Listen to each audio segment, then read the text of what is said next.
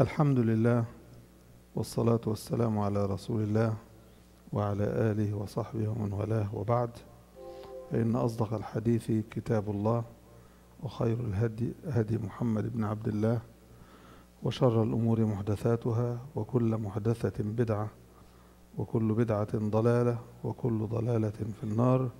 نعوذ بالله أن نكون من أهل النار. وأشهد أن لا إله إلا الله، وأشهد أن محمدا عبده ورسوله وصفوته من خلقه وحبيبه، قد بلغ الرسالة وأدى الأمانة ونصح الأمة وكشف الغمة وجاهد في سبيل دينه حتى أتاه اليقين.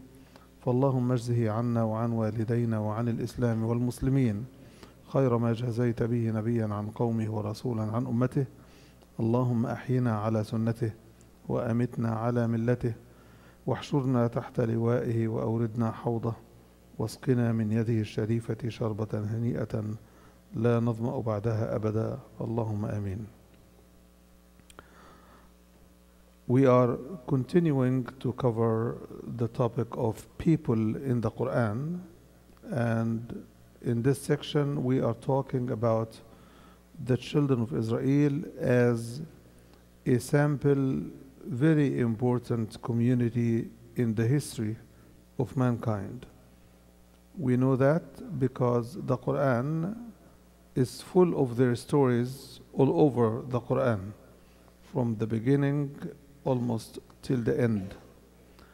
And we also notice that from the beginning, when we started off, the most important big story is the story of the creation of Adam, the prostration of the angels, and the commitment Allah subhanahu wa ta'ala has taken from Adam and his children to take Iblis and his ilk as enemies.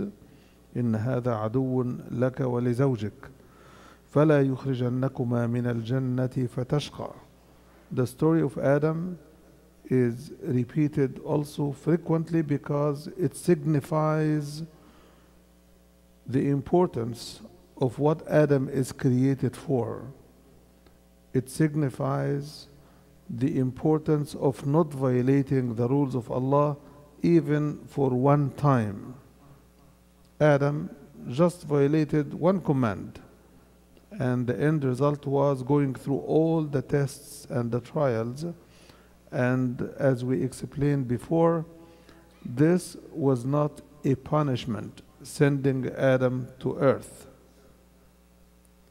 Being in paradise was the aberration or the experience that Allah wanted to expose Adam to before He had sent him down to earth where he belongs. إِنِّي جَاعِلٌ فِي الْأَرْضِ خَلِيفَةً. Next to the story of Adam, immediately you come to the story of Bani Israel. You see the sequence? The story of Bani Israel. In the story of Bani Israel, we will get to know several meanings of several important issues, where Allah subhanahu wa ta'ala says, وَأَوْفُوا بِعَهْدِي أُوفِ بِعَهْدِكُمْ, the covenant Allah has taken from the children of Israel. And if you want to understand from the perspective of the people of the book what their covenant should be, you need to read no further than their own book, where Allah subhanahu wa ta'ala talks to, according to the record, talks to Ibrahim, and he says, as far as Isaac I will bless, as far as Ishmael I will bless, and I will make him multitudes of nations. So Ismail, the followers of Ismail, the followers of Ibrahim, became multitudes of nations. They will be numerous, they will be multitudes of nations. So that you and your descendants may live a life of righteousness. Righteousness means commitment to Allah subhanahu wa ta'ala. If you do this, the land I had promised you will be yours and for your descendants from here forward. So there is this covenant, agreement, contract, if you will, that Allah has taken from the children of Israel. And this contract is, as we explained before, delineated to us in the Quran. We went over this section, the summary of the covenant, ayah number 12 and 12 in Surah Al-Ma'idah explains that the covenant is to be Muslims, in brief. اعبدوا الله ولا تشركوا به شيئا, and to perform the salah, to pay the zakah, and to act righteously. This is the brief summary we went over before, so there is no need to repeat it. Here, that section of the story is talking about the gift that Allah subhanahu wa ta'ala has given the children of Israel and the bounties He has blessed them with. This is where He says, وَفَضَّلْنَاكُمْ عَلَى الْعَالَمِينَ. فَضَّلْنَا is to give you more than we have given other communities or other creation. We also explained that covenant, that part of the covenant, the givings, the bounties, the fadl that Allah gives and gave the children of Israel is mentioned to us in Surah Al-Ma'idah, where Allah subhanahu wa ta'ala says, يا بني إسرائيل اذكروا نعمة الله عليكم إذ جعل فيكم أنبياء وجعلكم ملوكا وآتاكم ما لم يؤت أحدا من العالمين. It's a huge gift. You know, when a village has 10 doctors and the village is 10,000 people, it's a heavy load.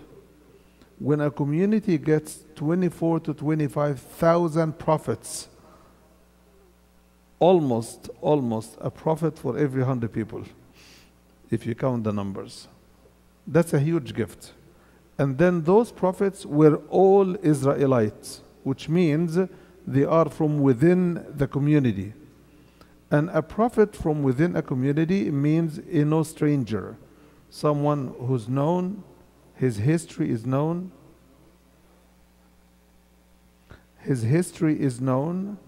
his manners, his behavior, his affiliation, his performance, his behavior, everything is known, right? And this is also one of the gifts Allah counts on us as a Muslim ummah, where Allah subhanahu wa ta'ala tells us, لَقَدْ مَنَّ اللَّهُ عَلَى الْمُؤْمِنِينَ إِذْ بَعَثَ فِيهِمْ رَسُولًا مِّنْ أَنفُسِهِمْ. Allah has blessed the believers and is counting it as a favor that He had sent to them from among themselves a messenger from their own, meaning no stranger. You could verify he is a liar, he is a truthful person, he is a good man or he is a bad man. Is he good to his family? Is he good to his mom? Is he good to his dad? Is he good to his neighbors?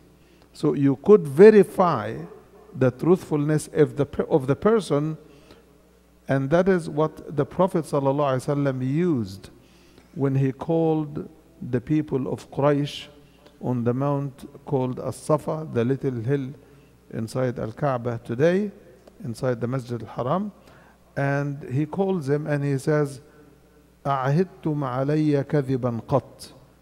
Have you had any experience in which I was a liar in your views, that I had lied? And they said no. So he asks again, so if I were to tell you that an army is coming from behind this hill to attack you, would you not believe me? They said we would. Then he declares his message. I am a glad tidings giver and a warner for you, to warn you of the coming of the day of judgment. Because the Prophet ﷺ was the last prophet before the day of judgment.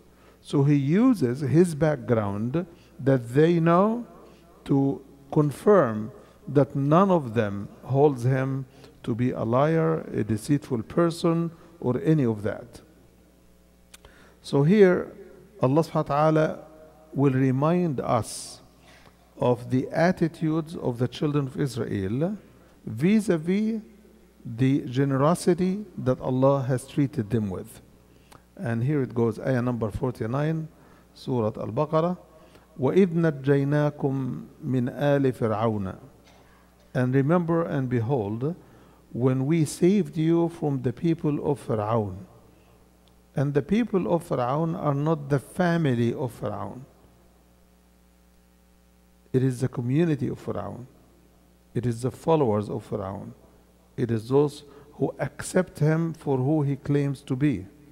So, وَإِذْ نَجَّيْنَاكُمْ مِنْ آلِ فِرْعَوْنَ. And najah is to pick someone out of trouble, to pick someone out of a tight place, to give relief to someone after they suffered. وَإِذْ نَجَّيْنَاكُمْ مِنْ آلِ فِرْعَوْنَ. What were they doing? يَسُومُونَكُمْ سُوءَ الْعَذَابِ. They were just Sama and Yasum is to be unrelenting. And from it comes the word as-sa'imah. As-sa'imah is an animal that is left to graze in the green land unimpeded, which means they go right, they go left, they go forward, they go back, unimpeded, and they do this constantly. And this is why يَسُومُونَكُمْ, then su al-adab, they afflict you unrelentingly the worst of torment. What were they doing? يُذَبِّحُونَ أَبْنَاءَكُمْ وَيَسْتَحْيُونَ نِسَاءَكُمْ. They slay your children and they keep alive your women. Of course, we know the story, I hope. We mentioned before that Pharaoh saw in his dream that a young man from the community of the Israelites would be born, and this young boy would destroy Pharaoh's kingdom. His kingdom will be gone. And he started to order his soldiers to go all over the towns, and whenever they find a pregnant woman, they monitor the house until she delivers. If the baby is a boy, they kill the boy. No questions asked. Why? Because Pharaoh is concerned about a boy from the children of Israel that will destroy his kingdom, as he saw in the dream. In this, it really shows something amazing. A big tyrant like Pharaoh is supposed to be very strong, surrounded with his gods, lots of gods, and supported by the magicians who would still and instill fear into the hearts of the community. He is supposed to be very comfortable. He has the money and the business community with him, right? He has the media, he has the army, he has the police. So what else does he need of protection? But the story underlines the weakness in the heart of the tyrant. The child he fears is not real yet, is not even born yet, right? But still, he gives him sleepless nights, which tells us, fear not the tyrants. Don't fear them. Fear Allah. And don't underestimate the slightest reason that could overthrow him of his throne. A child, and then he goes out of tyranny and jabarut to kill all newborn children in a specific community for fear of just one of them. And it ends up that this one will be the cause of his demise, and the boy that was not born will flip Pharaoh into the ocean or the sea, and he will outlive Pharaoh and outlive the people of Pharaoh. This is the story of our day. We have seen nations rise up from the ashes against tyranny and oppression. We are still afraid from Pharaoh as he was afraid from the unborn child called Moses. It's an amazing flip of event. But the Quran is telling us, don't fear none but Allah. Because fear equals defeat. If you're afraid, you shrink. You make your power non-existent. You submit to the power even that doesn't exist, and to the forces that has no power. It is like our submission to shaitan. Many of us do bad things and say, well, may Allah curse the shaitan. And the Prophet ﷺ says, do not curse the shaitan. لا تلعنوا الشيطان. Why? فإنه يتعاظم. He gets blown up. He sees himself too big. What is the relationship between cursing him and him taking the curse and translating into inflated power?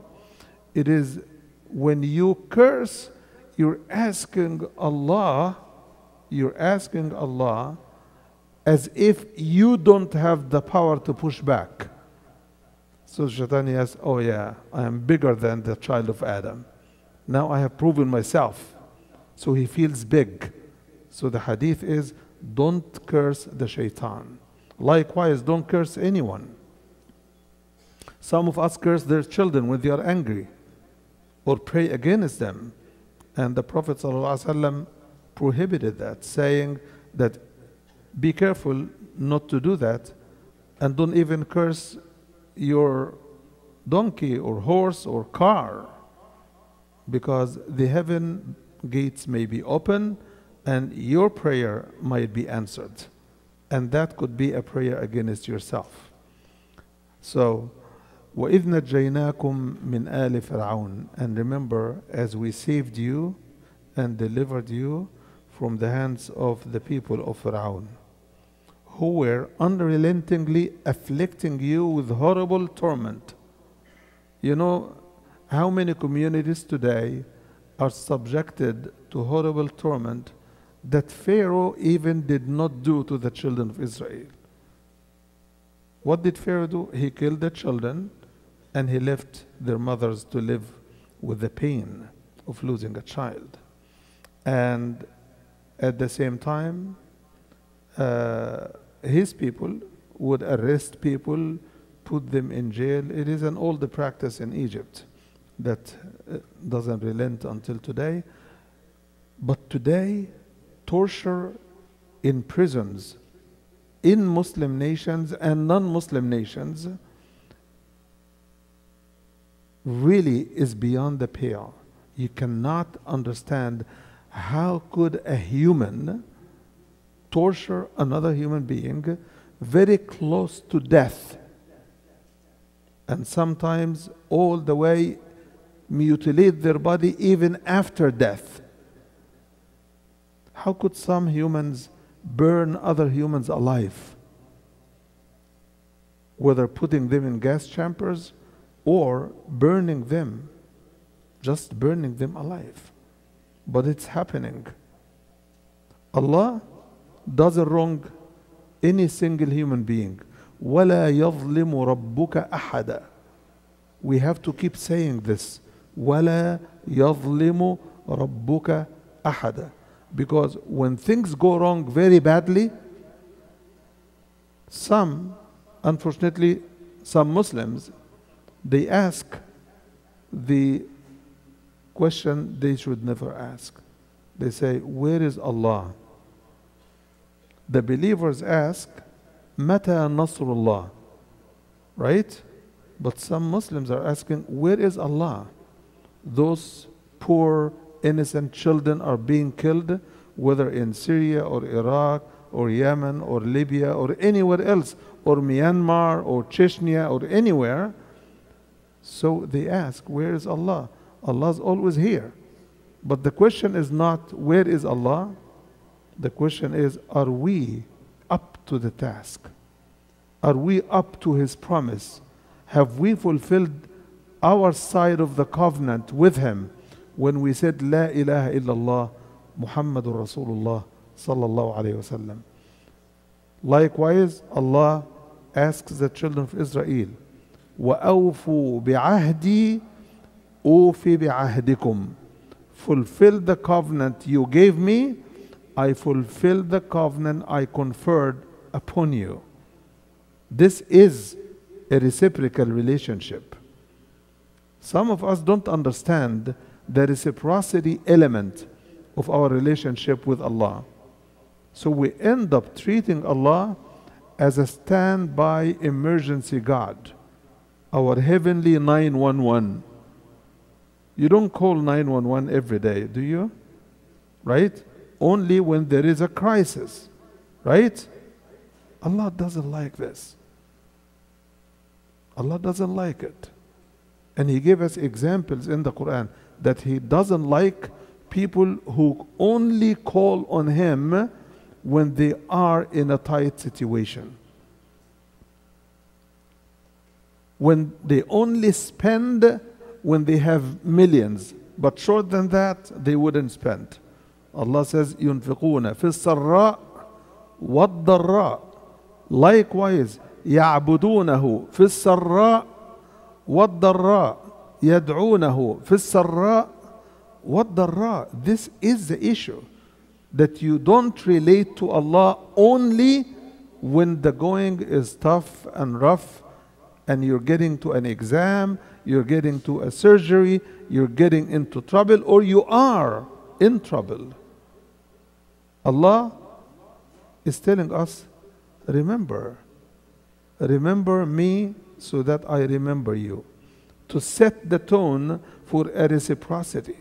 Reciprocity means mutual relationship in which you have a role and Allah subhanahu wa ta'ala will respond to you. فَلْيَسْتَجِيبُوا لِي وَلْيُؤْمِنُوا بِي. Respond to Allah so that Allah would respond to you. When He calls, you answer. Then when you call, He is going to answer as well. So our relationship with Allah is not one-sided. Allah is always there, but I will only call Him when I need. What about when He calls you? Then the second level, which is a little bit better, is when people respond to Allah, but only when they have nothing else to do. When they have nothing else to do, and the adhan calls, where are you going? I'm going to the masjid. But when they are busy doing anything, then the masjid becomes secondary or even lower. But this is better than never going to Allah unless you need Him. This is a little bit better. Then there is this kind of attitude where people come to Allah, but they come reluctantly, hesitant. They would rather do something else, but since we are here, let us do it. And the reciprocity element in the relationship we have with Allah will continue to influence our place and value in the eyes of Allah. As we always say, if you want to know how much Allah loves you, just check your heart, how much you love Allah. And if you want to see the evidence that you really love Allah, look into your life and your behavior. Are you following the Prophet ﷺ? If you are, then you really, really, truly love Allah subhanahu wa ta'ala. So the reciprocity that was set in the covenant between Allah and the children of Israel is still standing between Allah and everyone who committed to believe and follow and obey. So they kill your children, the males of your children, and they leave the females. وَفِي ذَلِكُمْ بَلَاءٌ مِّن رَبِّكُمْ عَظِيمٌ. This is a very, very serious trial and test from Allah subhanahu wa ta'ala. Sometimes when somebody does something bad to us, we are focused on that person or that institution or whatever the source is, that we forget the fact that they couldn't hurt us without Allah allowing it to happen. So the question shouldn't be, what should I do to them? The question is, how bad that Allah would let someone do this to me? Am I not good? Should I question Allah, or should I question and run after a human being? Or should I ask myself, look in the mirror and ask, what did I do wrong for Allah to allow that much pain to be inflicted upon me from a fellow human being? Why do people hate me? What do I do wrong? But when we deafen our ears and close blind our eyes, we don't see truth, because even if you want to look in the mirror, you will continue to see the faults of others, and you will see yourself as flawless. And this is how we deal with each other, including the closest of kin. When you have any squabble with your wife or husband or children or parents, you always see yourself as you are on the right and the other side is on the wrong. And when you discover, or when you are told, but you did this and this is wrong, you give it the justification, the abuse, excuse, and say, he started it, he made me do it, she made me do that, which is unacceptable. It is unacceptable. So we need to look into reciprocity, both in our relationship with Allah and in our relationship with each other. وَإِذْ فَرَقْنَا بِكُمُ الْبَحْرِ. After Moses and his community went east, as Allah told them, Pharaoh and his people ran after them. فَأَتْبَعُوهُمْ مُشْرِقِينَ. And when it came to the ocean, to the sea, وَإِذْ فَرَقْنَا بِكُمُ الْبَحْرِ. And remember, as we split the sea. Split the sea. Can you see a huge sea in front of you? It takes, by the way, about 2 hours. There was no Suez Canal. It was the real sea. And the cross, it takes about 1.5 to 2 hours crossing the sea in an engine ship, which didn't exist then. So we're talking about 6 hours in a normal ship. So Moses and his people knew that the challenge is tremendous. But Moses trusted Allah, and he said, Inna ma'iya Rabbi sayahdeen. Allah is with me, and He is going to guide me. And He did. When they faced the sea, one of the followers of Moses took his horse and started to charge into the sea. But he couldn't go much further. 2-3 times. Then Allah told Moses, split the sea with your stick. Just hit it and Allah would split it. So they would walk on the seabed, the sea floor, and the water is opening in front of them and on their side. It's an amazing miracle. I know that in your head now, trying to imagine what happened is itself mind-boggling. But what about if you live through it? If you imagine living yourself through it, you were running and your enemies are running after you, and they are maybe a few yards away. You are walking on your feet. They are riding their horses and chariots. They are coming. And Moses' followers were very afraid. They said, look back, and they said, Inna lamudrakun. There is no way we can escape this. They will catch up with us. And Moses says, nay, kalla, inna ma'iya Rabbi sayahdeen. He told me to come here. I came here. It's up to Him. He will do it on His time. But we are under His watch. That trust at difficult time also is absent from our heads and hearts. When you're going through a tough time, we don't remember Allah except by way of dua. But we don't remember that إن يمسسك الله بضر فلا كاشف له إلا هو. If Allah afflicts you with something harmful, only Him, only He can give you relief. The only one that gives the relief is Allah. The only one that gives the cure is Allah. So we remember to ask Him, but we don't trust like Moses facing. And this is where the cliche comes. البحر من أمامكم والعدو من خلفكم. The water is ahead of you and the enemy is behind you. You are in this tight spot and you trust Allah. You don't spread fear into yourself, let alone others. Because your trust level is such that you submit to Him all of yourself, your resources, your children.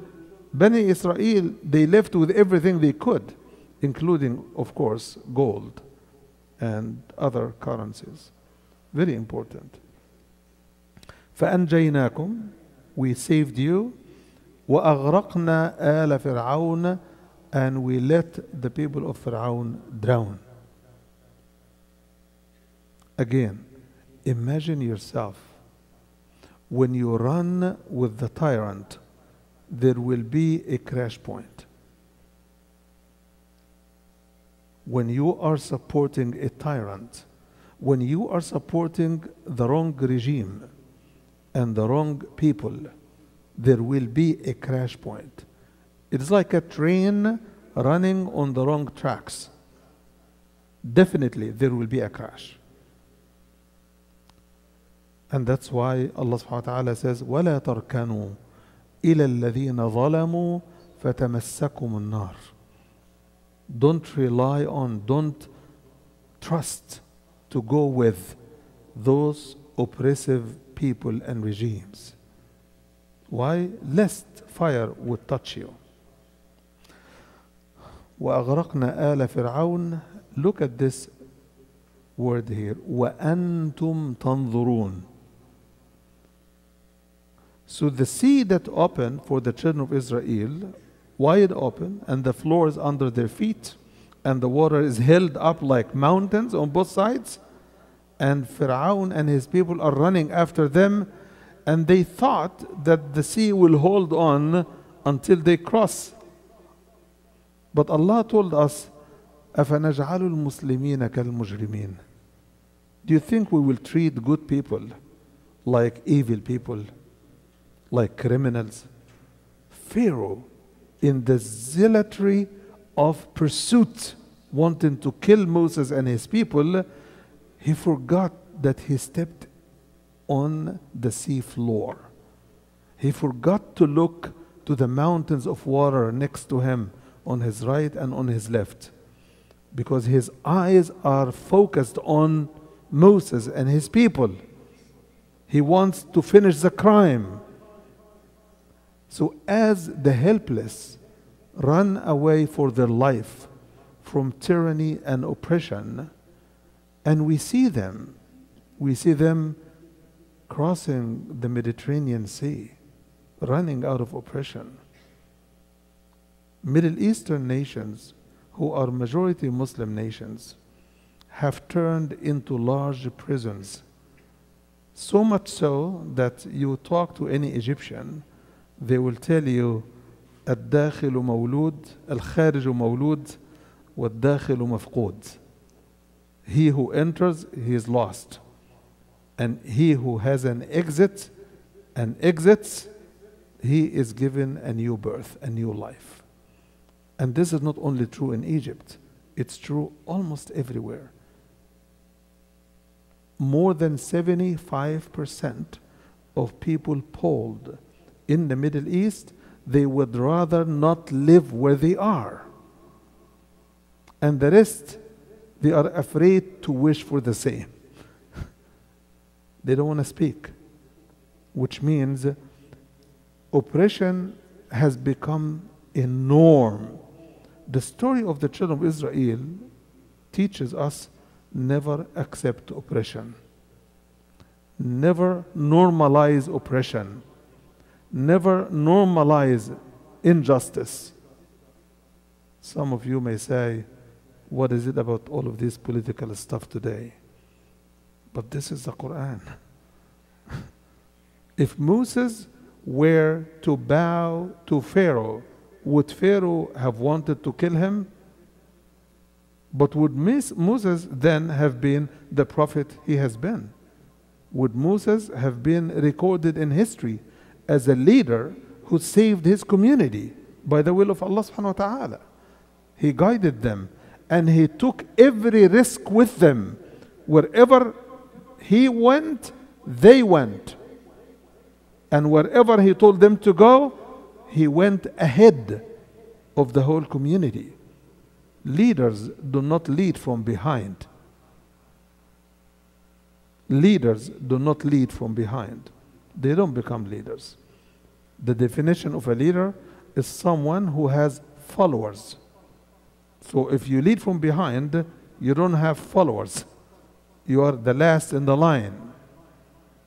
So for the purpose of today, two blessings Allah counts on the children of Israel, and He will ask it of them, that they show gratitude, that they show repentance, which they would show and come back, and they will be good for days and then very bad for other days, and they will keep going back and forth. Hence comes the term hada, which means raja'a. Yahud, which is a verb name. Yahud is a verb and a name. The past tense is hada, which means raja'a, right? And the present tense is Yahud. He keeps coming back, either to his old habits or to repentance and forgiveness. Then he goes back to his old habits, and so on and so forth. May Allah subhanahu wa ta'ala make our ummah benefit from these lessons. Allahumma ameen.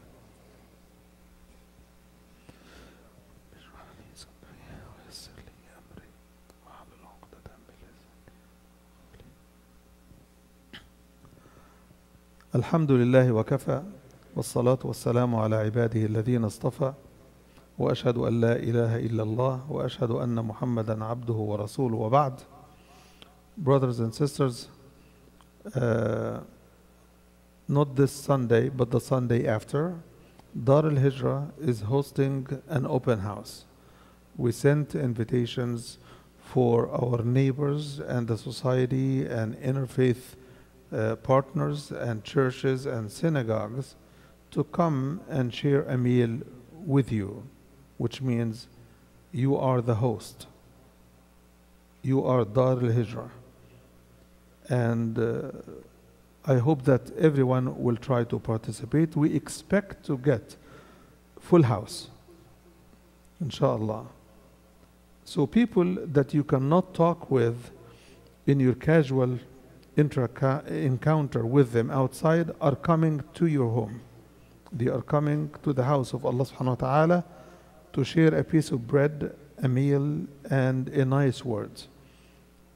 If you have any question about this, talk to me or talk to the administration, but we will need your support.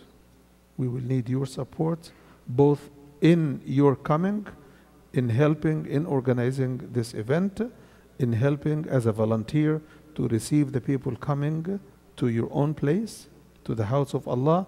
You will be their human host. Allah is the host for all of us. So brothers and sisters, our interaction with our neighbors and the society at large is the only and strongest antidote against Islamophobia, animosity, hatred, and the spewing of venom from some sources. Your stance will be rewarded by Allah subhanahu wa ta'ala. اللهم اهدنا فيمن هديت وعافنا فيمن عافيت وتولنا فيمن توليت وقنا واصرف عنا شر ما قضيت.